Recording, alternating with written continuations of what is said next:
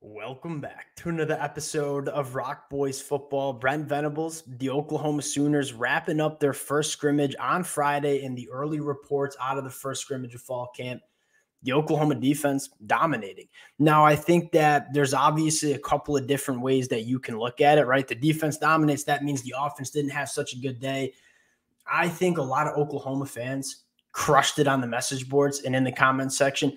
Hey, this reminds us of what we would read about this Oklahoma team in the early 2000s, a program that was led by the defensive side of the football. You look at why Oklahoma decided to bring Brent Venables back to Norman heading into the SEC. They wanted this program to be led by the defensive side of the football, and it makes a ton of sense, right? You look at the teams that have dominated the SEC over the last decade, the Georgia Bulldogs, Alabama, obviously coached by some of the best defensive minds that we've seen in the last 50 years of college football. But more importantly, these are two programs that they don't have bad offenses by any means. We know we have to have a good offense to go win in the SEC. Both of these programs are headlined by elite defenses over the last 10 years. And you look at Oklahoma heading into the SEC, this is, at least in my opinion, how you would want this program to look heading into the SEC.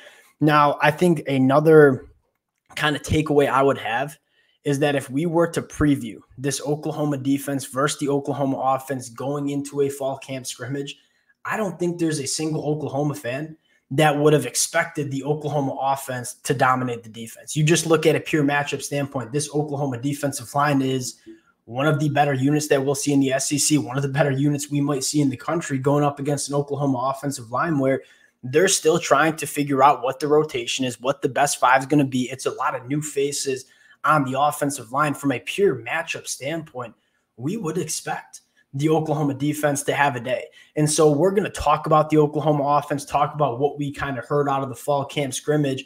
That being said, if I'm an Oklahoma fan, I'm not panicking about the offense. Yes, we want to hear the offense take strides over the next couple of weeks heading into 2024.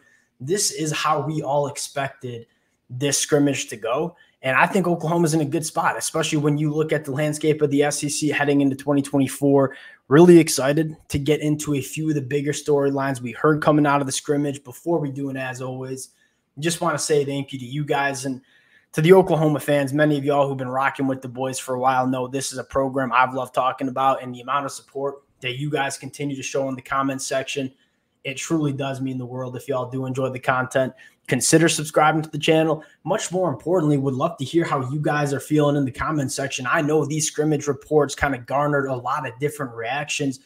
You might not totally agree with some of my takeaways, and that's perfectly okay. That's the beauty of college football, but I would love to hear from you guys in the comments section. Without further ado, let's get into this one. Let's start on the defensive side of football. Danny Stutzman, pick six. He's one of the best linebackers in the country, if not the best. That's not necessarily surprising. I think the biggest takeaway is I'm continuing to buy stock in this Oklahoma defensive line, really just this Oklahoma front seven in general, where we know Danny Stutzman is going to be a guy. I'm really encouraged from the things that you're hearing about Kip Lewis or Lewis Carter or Kobe McKenzie. At the end of the day, we feel good about who that other linebacker is going to be next to Danny Stutzman. But I think the big story is not only how good this defensive line can be, but how deep this defensive line is. I mean, PJ Adebawor up to 6'4", 260 pounds. It kind of just read an article about him, force-feeding himself during the offseason, trying to get that weight up. And what he says is that, hey, I have a lot more power in my hands. We all know PJ Adebawor is one of the most juiced-up athletes off the line of scrimmage. The speed and athleticism and how explosive he is, that's going to be his primary calling card. But if you develop a PJ Adebawor that has big-time power in his hands and has the ability to shock offensive linemen off the line of scrimmage, get a little bit better in the run game, I truly think you're looking at one of the better edge rushers that we'll see in all of the country. So you look at this front seven and say, we're deep, we're talented, we have multiple guys that will be playing on Sundays over the next couple of years, and you combine that with depth, that's what the best programs in the SEC look like. Now, back in the secondary, I think one of the more disappointing news is Gentry Williams continues to struggle with that shoulder injury. Look, we all know healthy Gentry Williams can be one of the better cornerbacks in the conference. He's got to stay healthy, and you hope over the next couple of weeks, you just kind of continue to give him that adequate rest, and he can figure out the shoulder injury heading into 2024. Again, very, very talented cornerback. We got to get him on the field 100%. I think you feel good about the depth behind a guy like Gentry Williams. That being said, I think we know the best version of Oklahoma's secondary is with Gentry Williams healthy at the cornerback spot. Oklahoma defense dominates. We've talked extensively about this Oklahoma defense. We think it's going to be a really good unit. It's progressively gotten better as Brent Venables has not only changed the culture of this defense, but more importantly, brought in the talent he needs to dominate in the SEC on the defensive side of the football. You combine Brent Venables going into year 3. That's a really important conversation that I feel like gets left out. You see new defensive coordinators and defensive schemes really hit their stride going into year 3.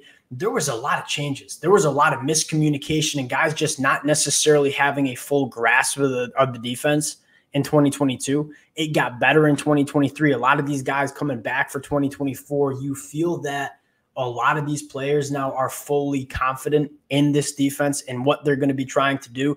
It's just going to make this Oklahoma defense better. You return, 9 out of 11 starters on the defensive side of the football. A lot of reason to really believe this defense is going to be a top unit in the SEC. Now, you go to the offensive side of the football. This is where I want to kind of primarily spend the rest of our conversation. One, we talked about the matchup. We are still trying to figure out the offensive line, what the best 5 is, rotating guys. I think Jacob Sexton played both guard and tackle. There are still some growing pains on the offensive line, which was to be expected when you bring as many new faces to the Oklahoma offensive line as Brent Venables did. We expected there to be growing pains, and you're still trying to figure out what that rotation is going to look like. When you lose that much experience on your Oklahoma offensive line, there's going to be, again, growing pains. And so we kind of expected that, but also kind of factoring in, I mean, obviously no Andrel Anthony, no Nick Anderson, no Jalil Farouk, no Jaden Gibson. There were a lot of difference makers on this Oklahoma offense that were not playing in the scrimmage. And so, again, there's reason to understand why Oklahoma's offense struggled a little bit. And again, you're supposed to expect the offense to struggle early on in fall camp. You very rarely hear reports that the offense gets the better of the defense during the first 2 weeks of fall camp. It's going to come together. The big storyline, Jackson Arnold, 3 turnovers.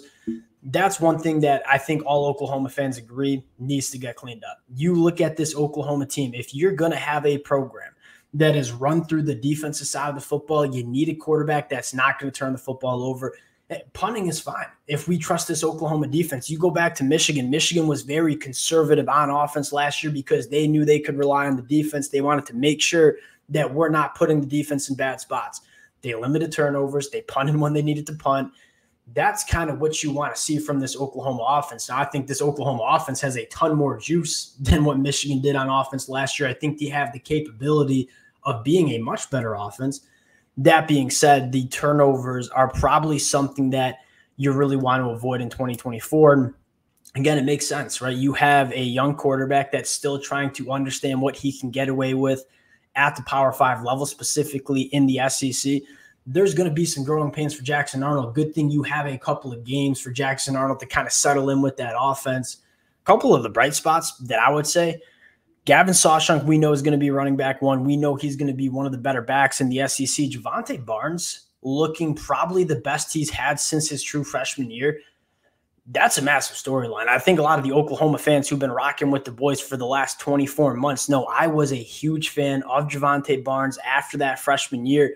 If you were to ask me who was going to be the running back 1 after the 2022 season, I'd probably point to Javante Barnes. You getting Javante Barnes back as a potential difference maker in the running back room when you're spelling Gavin Sawchuk, I think that can be massive. We think this Oklahoma offensive line will be able to run the football. Last year, they had some solid pass protectors. I don't know if it was quite as physical of an offensive line as you would like. Jacob Sexton, Jake Taylor are going to be full-time starters. I expect this Oklahoma offensive line to get a run game going, and that is the number one thing that you want to look for when you have a young quarterback in Jackson Arnold. If you can give Jackson Arnold a run game, you feel really good about what this Oklahoma offense could be. Again, I think my biggest takeaways is we expected this. You know what I mean? I don't think it's time to panic about the Oklahoma offense. If you were to ask us a week ago how a scrimmage between the first-team defense and first-team offense would look, we would kind of say it's probably like that. I think the biggest thing is you don't want to have 3 turnovers in a scrimmage. We're going to read the fall camp notes after the second scrimmage and hopefully see that the turnovers were less of a problem. I think for the Oklahoma defense, you kind of know what you have. You want the Oklahoma offense to slowly come together. A lot of you guys said it in the message boards. If you can have an elite defense with just a very, very solid offense, you're going to win a lot of football games in the SEC. And quite frankly, that's the recipe, right? Georgia, Alabama, they've had elite defenses with offenses that can move the football and play complementary ball. That was kind of what you saw with Michigan last year as well. The elite teams that you see win at the highest level in college football normally are led on the defensive side of the football. And it sounds like that's what Oklahoma is going to look like as a program heading into the 2024 year. We'll cut it there. Again, appreciate you guys rocking with the boys. Would love to hear your thoughts, opinions in the comments section. If y'all do enjoy the content, consider subscribing to the channel. Appreciate you guys, and we'll talk to y'all later.